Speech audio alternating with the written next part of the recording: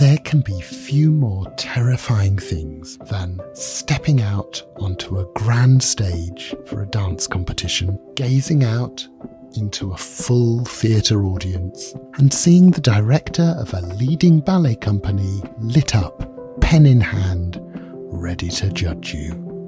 That's what happened to the finalists in the Royal Academy of Dance's flagship event, the Margot Fonteyn International Ballet Competition. It took place in London recently at His Majesty's Theatre, and the judges were beloved ballerina Darcy Bussell, Amanda Britton, who heads the Rambert School, and Aaron S Watkin, who is the new artistic director of English National Ballet, and our guest today on Why Dance Matters, the RAD podcast. Aaron and his fellow judges were sitting, glowing, at the front of the Royal Circle. Today, I'm meeting him up close at the English National Ballet's smart headquarters in London's Docklands. And I'm hoping Aaron won't be quite as scary. His record could be intimidating. He trained in Canada, danced with leading international companies, notably William Forsythe's Ballet Frankfurt, and was nabbed to lead the Semperoper Ballett in Dresden, transforming it from a trad classical outfit to a modern, wide-reaching company. 17 years on, he's come to London, returning to English National Ballet, with whom he danced for a while, but is now leading and hoping to put his stamp on the company. Aaron sounds like someone who knows what he likes, what he wants. Perfect director material, perhaps, and judge material too. Let's head to his office and hear more. Aaron, it's such a pleasure to meet you. Thank you for being on Why Dance Matters. And I saw you from a distance just the other day at the Margot Fonteyn International Ballet Competition, where you were one of the judges. And it wasn't just me seeing you, it was all those young dancers on stage who will have gone to the very swanky His Majesty's Theatre, onto that gorgeous stage, looked out, and there you and your fellow judges were, lit up at the front of the dress circle, little notepads in hand, ready to assess. That must have been terrifying for them. How was it for you? I'm someone, actually, I never participated in competitions as a young dancer. In my school, we weren't actually allowed to. But I have then, since as a director, judged a lot of different competitions. And you always have to take into mind, the kind of anxiety and stress that goes along with presenting yourself in front of so many people. I think it is character building. I think it's a great process to go through. And what of the comeaways from the children there, when I spoke to them afterwards, was what a wonderful, welcoming environment they felt they were in. So even though it was a competition and they are competing, they were supporting each other. And one boy in particular said he'd never felt that before in a competition. So I thought that was quite nice. And unlike a professional audition where you might already have a sense of who the dancers you're seeing are, for these young dancers, presumably they were all new to you, and so you're making an instant judgment. Do you immediately get a sense of a dancer's stage personality when they step on stage? I think the way that this competition was structured over 3 days, and then the final day where the finalists had to perform again their variations, you have always certain artists that come up on the first showing very positively, everything's working, and other ones that might have had a slower start. But then seeing them over a longer period, some stay kind of the same and some really excel. So that's quite interesting. I think it is difficult if you're literally judging one performance from a competition, because that's really how that person's feeling mentally, physically, how they put it all together. But when you have the opportunity, like in the Margot Fonteyn competition, to see them over 4 days, you can get a much better perspective. There is technique which can be beautiful and precise and refined, but there's also charisma, I guess. There's also presence. There's also communicating that technique to an audience. Do you find that not just among young dancers, that dancers as a whole, there are people for whom that comes naturally and other people who really have to work at sharing their gift with an audience? Yeah, I think it really, we're all such individual people. Some are more brain-oriented, thinking first of all the steps and working them out. Others are quite intuitive and approaching it, as you say, more with a reason of why they're doing the intention. That's at the forefront. With young students, it's hard because they're in training and they're being trained by their teachers, so they're being told everything. But one of the three categories we were judging, one was technique, one was performance, and one was musicality. So inside that performance aspect, artistry is a big part of that. So when I'm watching a dancer, I'm of course looking to see that the technique is all where it should be. But more importantly, I'm looking to see what that young dancer has to say.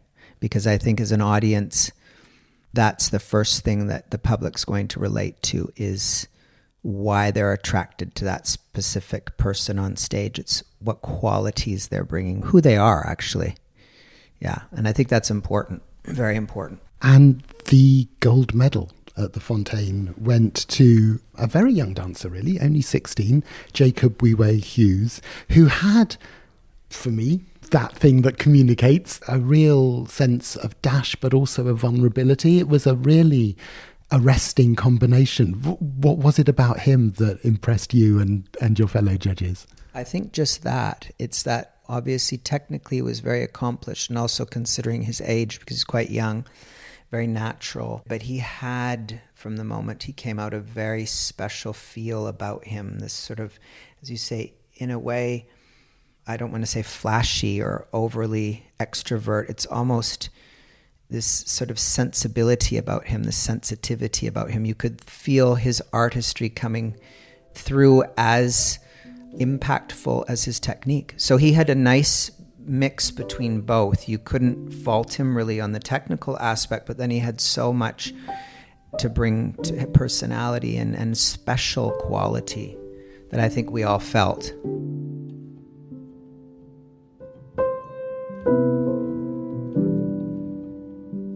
And did the evening take you back to the 16-year-old Aaron? What were you like at that point? My journey was quite different. I only started professional ballet training at the age of 12. So when I was 16, I was very much into just figuring it all out. I had started late, so I was really training and trying to understand what ballet was all about and how I could be the best that I could be. But I think you just have to really imagine, like, we didn't know the ages and we didn't know the names of any of the dancers while we were judging them. And then after, when I looked at the program, all of us, we were quite surprised at how young the gold medalist was. And when you take that into consideration, you think, wow, what a maturity he already has at such a young age. But you, though you say you started late, I think you also left home to train quite early. I mean, it does force you to grow up, that kind of training. How did you know, not having been doing ballet classes since the age of 4 or whatever, how did you know that it was the right thing for you at that age? Mine is kind of interesting because I started in a local school with tap dancing. My sister was doing tap, and I really liked the sounds and the rhythms, and I was very attracted, and I feel like musicality was something that came quite natural to me, and I loved that aspect. And my teacher over some years was saying you should really try some ballet to help with your upper body and your presence. And then my sister saw an audition for the National Ballet School, a poster, and I just kind of tagged along. I didn't have any ballet training. I remember they were looking at me and going, oh, look, his feet and his physique is quite, I guess it was, at that time I didn't understand what having nice feet meant. But I just got into it. I was kind of thrown into it. It was 5 hours away on a plane. I mean, this is Canada, so it's a long way away from my home. And for the first 2 years, I wouldn't say I was enjoying it, but I felt like this was something special. And my mom really wanted me to stick it out, to really understand first what it was. Every time I'd come home, I would be very upset and I wouldn't want to go back. And it was quite hard for her, I think.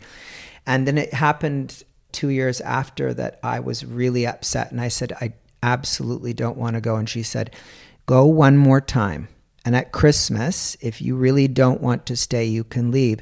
And I'm really grateful to my mom, because it must be so hard to see your child leaving like that. And in those 4 months, I completely switched and I understood. And I was so engaged and so excited. And then I've been on this amazing journey, and I just kept thinking to myself, wow, if I'd just given up, where would I be today? Wow. And what was it that changed? Was it a particular teacher? Was it just you were that bit older and more grown up? I think it was me. I think I got past, I was very wrapped up in missing my family, that I wasn't really invested in what was going on in front of me. And I think it's just a maturity. I just realized, wow, look what all my colleagues are doing, where they're going in the world, all the opportunities they have to dance with these wonderful companies. And I started to understand ballet more, and I started to enjoy ballet in a different way. So I think it clicked. It's your light bulb moment, like lots of kids have. I was 14 when I finally sort of figured it out for myself.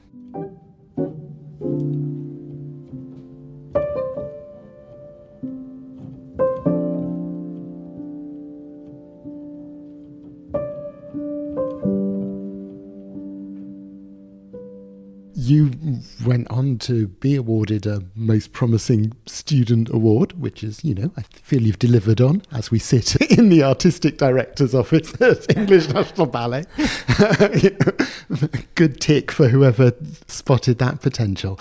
And you had an amazing career. You danced in Canada, you danced here at English National Ballet, in Spain, in Germany.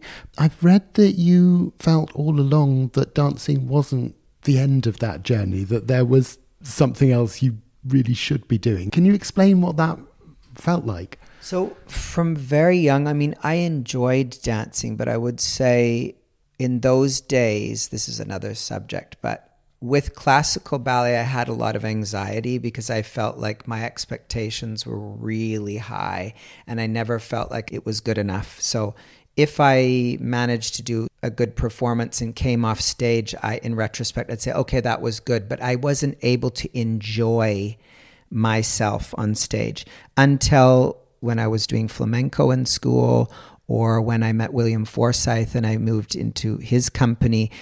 That style felt very natural to me. So I actually did enjoy it. I always felt from very young that my calling was, I was always interested in teaching. I was always interested in organizing. Even when I was 14 in school, my friend and I just taught all of Paquita to the school on our free time. And we did a showing for our teachers and, just doing the casting. I also like the administrative side and also artistic planning and organization. So I just felt like, I know this, maybe I don't say this in the wrong way, but that dance wasn't enough just for me personally. I liked all of what was going on behind the scenes to make that happen. And that's quite healthy, I think, as well, because for a lot of dancers, it's such a demanding career.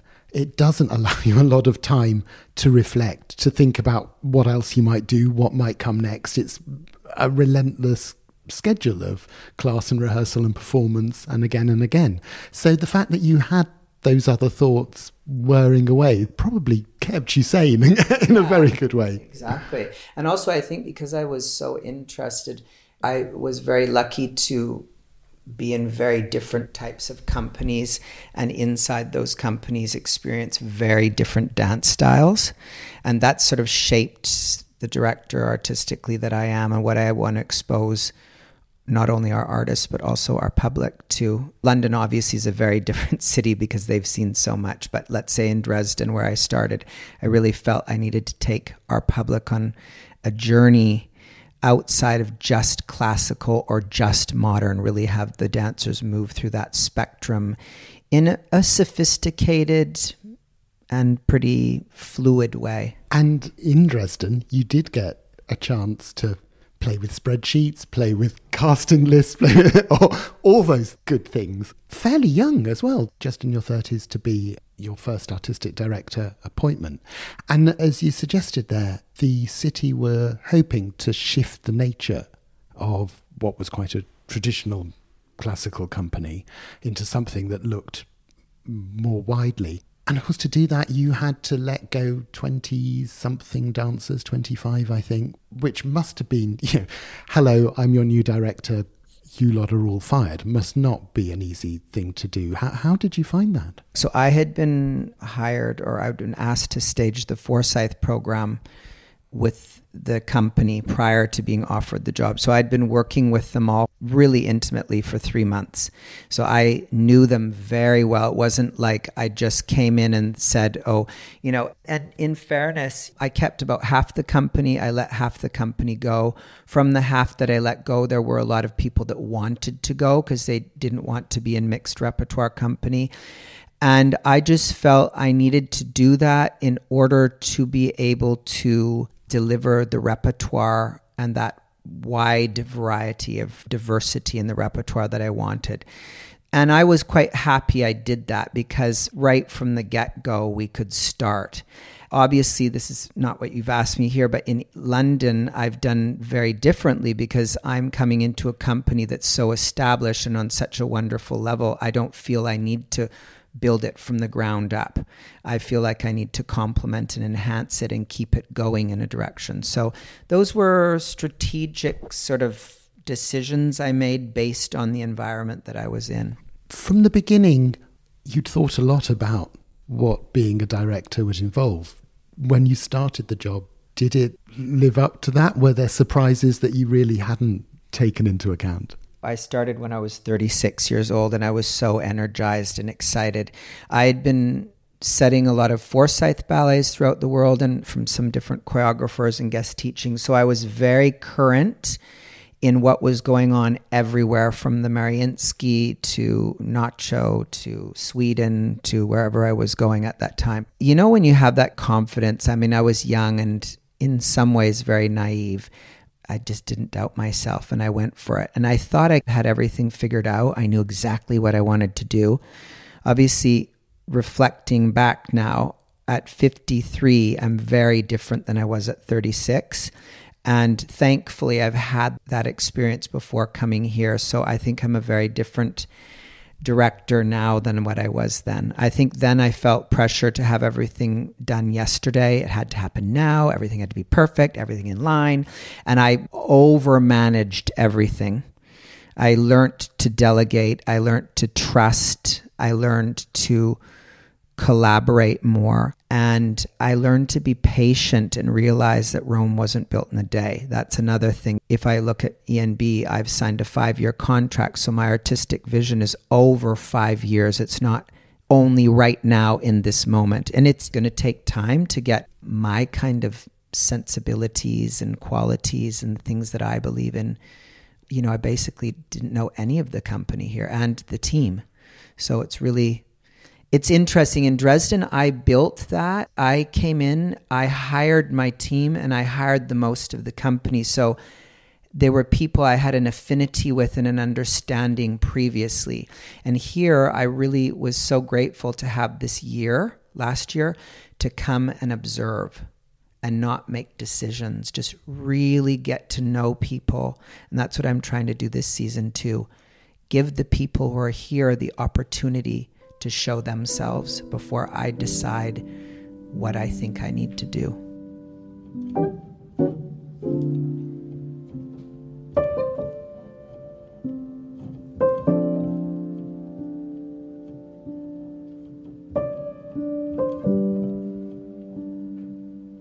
Is it difficult in your role to show doubt and to have more questions than answers? It sounds as if that's something that you're far more comfortable with now than you might have been in the past. But I guess there's always the pressure to be the person who knows everything, to be the person who sends down judgments from high. I think where the world's going, the kind of structure of the all-knowing oracle, king or queen at the top of the pyramid that's just sort of actioning things and everyone's running around doing what they're told.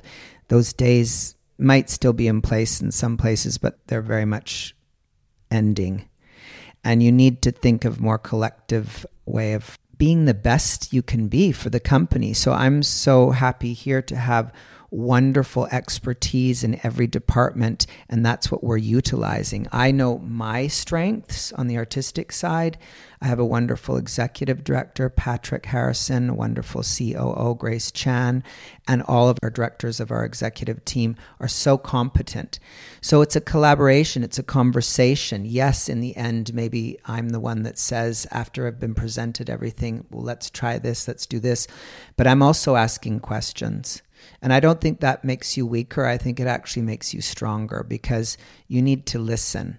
I think one thing I also learned is you never know it all. You're always learning. And I think if you're open to that, especially evolution, evolving with the times. I mean, where I started 17 years ago, I feel like we've had 100 generation changes. It used to happen sort of every 10 years. I would notice, oh, wow, I'm with a very different group of dancers now at 18. But then in the past 5 years, it was like every 2 years. So I think we have to evolve, and times have changed so much. What was acceptable even 5 years ago or 10 years ago, or it's completely changed. That is so interesting, and I'm sure you're right, because the young dancers now, they've been through the Me Too movement, they've been through Black Lives Matter, they've been through the pandemic, and all of those things have shifted people's expectations and the sort of voice that they might expect to have as even a junior member of a company. Absolutely. You just take what, even if I think what I went through, I was born in 1970, but let's say in the 80s or the 90s, what I experienced and what shaped me. And just this past decade, all that the world's been through, and the younger generation even being for the first time locked at home basically and missing 3 years of their career, how they kept going. So I think they speak a different language, and you need to speak their language, or you need to start to understand their language. Because if you just keep speaking your own language, they basically won't understand you at some point, and then there'll be all this disconnect. I just feel like, for me, our artists, everyone in this building, including the dancers, are first and foremost adults, responsible adults. Everyone should be treated like an adult, not a child. And in ballet, sometimes, historically, it's been sort of boys and girls, and you listen to exactly what, especially in classical, what your teachers told you, and every eyelash, the crown that teacher wore, that girl's wearing, which is wonderful in the sense of passing on information. But I'm very much about the dancers coming to the studio ready to participate and having a voice and being part of the creative process respectfully, because they've got their repetiteurs in front, and it's not just they come in and do whatever they want, but that there's a conversation. And I think that's maybe the key, is nowadays dancers won't just keep their mouth shut and do exactly what you tell them because you tell them to. You have to sort of explain that. Well, why? Because this. Oh, okay, that's interesting. And I suppose something similar in terms of putting a repertory together, because as the director, you have to be able to champion everything you put on stage, to feel really passionate and convinced about it. But equally, I guess, if you only make choices from within your taste, it can also narrow things. How on earth do you balance that one? Yeah, it's a huge question, isn't it? But I think, the vision here is embracing tradition and forging innovation and striving for excellence in everything we do. So it's very much our kind of respect to the pure classicism, the narratives that people have grown up with and love and enjoy, and maybe just refreshing them, so giving them a bit more life, a bit more momentum. Then finding new repertoire to dive into that's been created for your dancers, where you're completely reimagining the narrative, new composition. And then there's abstract one-act works with different styles. So there's a big spectrum of what you've got to try and include. And if I think it's overwhelming to think in one season you have to hit on everything, but that's why I'm saying, if you have a vision over 5-10 years, that you really make sure that rep for me is evolving and it's touching enough on those things consistently that you're not leaving one style for a year and coming back to it, that you're really challenging the dancers to go from what we did this season, a Balanchine, 2 world premieres, into Akram Khan's Giselle, now into Mary Skipping's Giselle, into Nutcracker, A New Carmen, and Swan Lake. It's really, they're diving into such different worlds, and I find that exciting. And I also find it necessary for their evolution, because I think the more that they dance, the better they'll become as an all-round dancer, the more styles that they are exposed to. And is that what you're looking for in a dancer? Someone who can be comfortable across that range of styles, rather than specialists who can do one or two of them, but not necessarily the whole Absolutely. spectrum? I think I'm looking for people who can pretty well move through that spectrum in a sophisticated way. Obviously, you're going to have certain dancers that might have more affinity to the classics, but then I want them to be able to also do the other repertoire on a pretty substantial level. You know, you have, and also they'll have their own affinities to the styles that they maybe like more. But I guess what I'm saying is, traditionally, maybe you would have had companies where there was a small group of people that really did the modern things, and then they did sort of the extras and the classics, and you had the classic. And also it was kind of looked upon that if they were doing the classics, they're somehow higher because everyone else could do modern. But now we're realizing how sophisticated modern and contemporary repertoire is. Yeah, I'd like them to be able to move through that repertoire, the whole repertoire. We are sitting, we should say, beneath a huge and beautiful poster for your first programme as artistic director, which indeed had exactly that, Balanchine and the premieres from Andrea Miller and David Dawson. So very much a statement of intent in a rather impressive frame.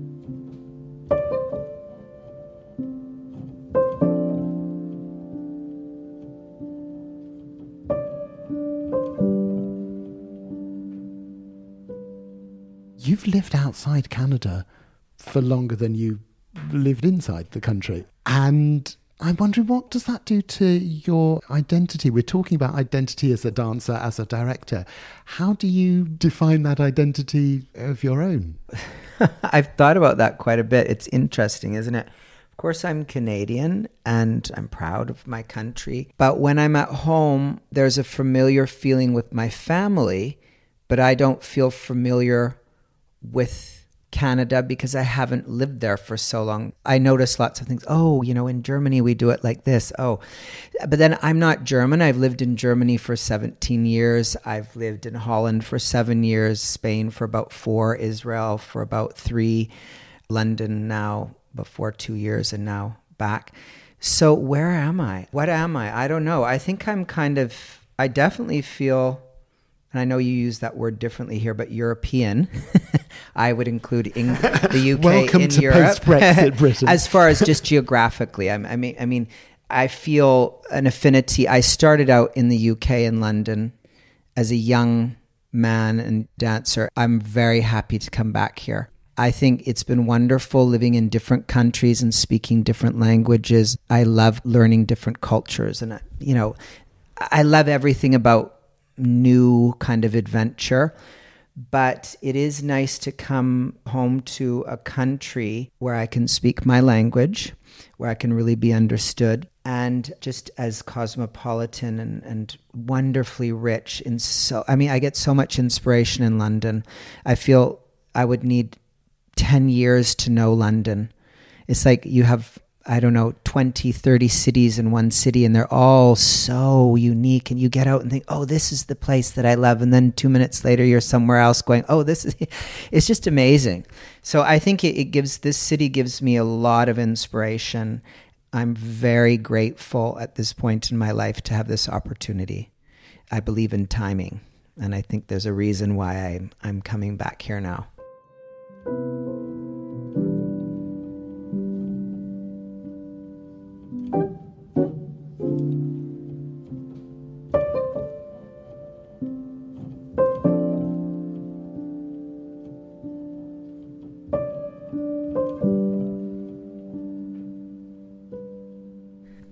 have to say, I have been gazing in awe at the immaculate sculpture of your beard. It's a shame this is a podcast because people cannot see the precise wonder of it. And I'm looking at it and I'm thinking, this is a man who likes detail. This man has no time for the shambolic. It's possible I'm reading a bit too much into my new science of beardology. But is this true? I mean, I'm getting a sense of order. I'm getting a sense of certainty. I think I'm probably to my detriment. I need to be prepared. I can't just wing things and come in at the last minute. I'm trying to learn how to be a little calmer. But I think I'm pretty, detailed. And I feel we've taken you quite quickly through this life journey of dance. Just to return you before we go to the Fonteyn, if you could say something to those young dancers who you saw giving their all at the weekend as they prepare to start that same journey, what would it be? What would the words of advice be? I think it's similar to what I had when I was young, and I really didn't know how to do that. I remember someone saying to me, and it's what I said to them on stage, try to enjoy every minute when you're in it. And I'm not just talking about when they're on stage. Time goes by so fast, and when you're young, you think you have acres of time and you're always looking, oh, what am I going to do then? And where do I want to go then? I don't know. It's maybe my thing as well. I was always ahead of myself. And then it's over. My advice would be try to be really clear about what you want from this career and keep that right at the forefront, because you're going to have disappointments and you're going to have positive experiences, and you still have to see where you want to get to and keep going. Even if you get 2 steps backwards, you keep there. Focus on it. In my life, I've been maybe lucky, but whenever I wanted something, I see it. And even if I don't know how I'm going to get there, I remember being in Madrid and doing endless guesting, setting productions, which were exciting. But I thought, I really want to be a director. How am I ever going to be a director? Who's going to come knocking at my door? I still knew inside that I was going to be. I know that sounds maybe a little conceited or something, but it was like, I just absolutely believed I would be, and it happened. And also with ENB, very interesting, when it came up, I was quite surprised because I wasn't expecting ENB to be looking for a director. And I knew so many people were applying, but I just knew inside me that if I would really go for this, I went for it 100%. I didn't go for it thinking maybe or not, and it worked out. So I think for these young dancers to get back, just keep clear where you want to go and keep working towards that goal.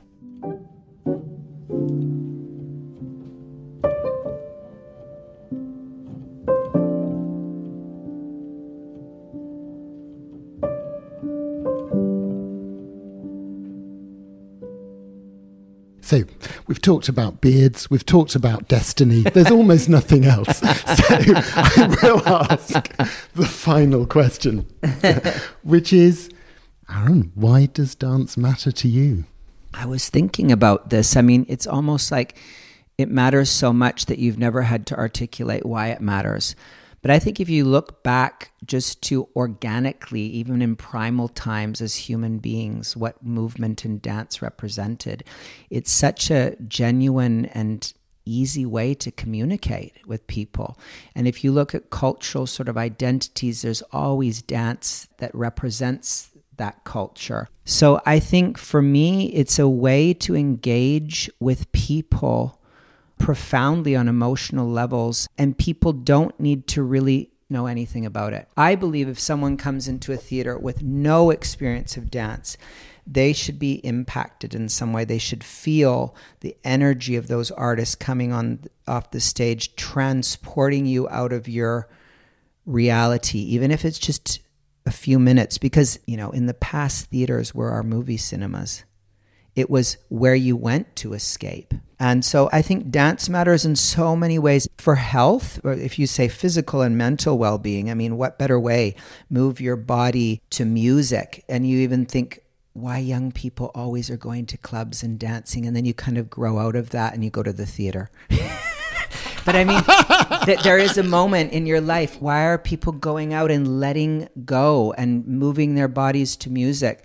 And one of my colleagues from Frankfurt, she uses dance therapy with children who are, having different issues to really help them. And if you look at our engagement programs, I'm really amazed with how much ENB does besides the performances we're delivering. We have a whole other world of engagement. And your Parkinson's program is amazing. That's what I was just going to say. I mean, Dancers for Parkinson's, Mindful Movers with Dementia. I haven't actually experienced it here, but I've spoken to Fleur, our director, and seen videos also. And even outside of EMB, seeing how people respond to music. They're very, very compromised in every way. And as soon as the music comes on, it's tapping into something else in our DNA that's just allowing them to express themselves. So I think it's healing, it's emotional, it's joyful, it's everything you need to be a positive, happy person. And I really hope that we can get more people into the theater of ballet and dance, because I think once they come in, they might have a very different experience than what they were expecting that ballet should be. Do you know what I mean? That's because we need to inspire the younger generation to come in and keep dance, our art form, moving forward. I have never quizzed a guest about their facial hair before. I now realise it's the key to their soul, so it will be standard from now on. Thanks to Aaron for enduring that line of tonsorial questioning, and for illuminating the delicate choices he must make as a director and as a judge for the Fonteyn. The gold medalist at the Fonteyn in 2023, Jacob Weiwei Hughes, is also a guest this season.